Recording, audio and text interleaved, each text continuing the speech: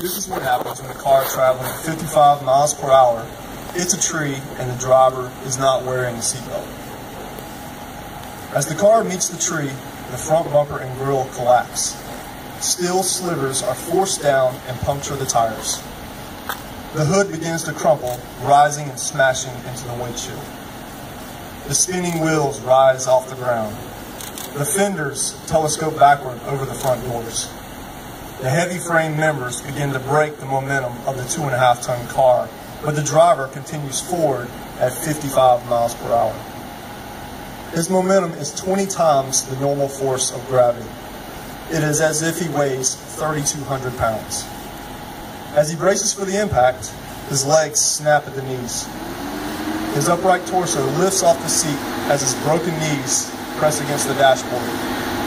The steering wheel begins to bend, his head nears the sun visor, and his chest rises over the steering column.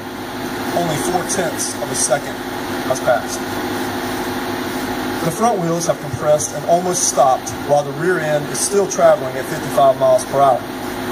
The driver is still going 55 miles per hour.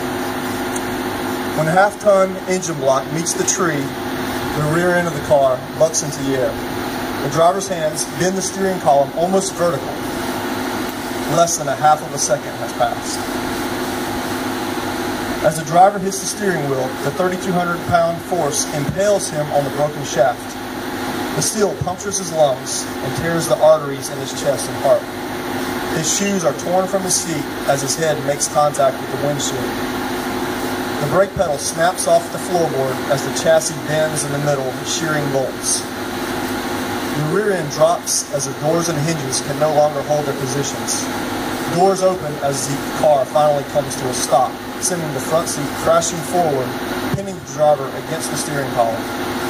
Blood is forced out of his mouth, and the heart is stopped. The driver is dead. It has taken 7/10 of a second. Less time than it takes to say, buckle up.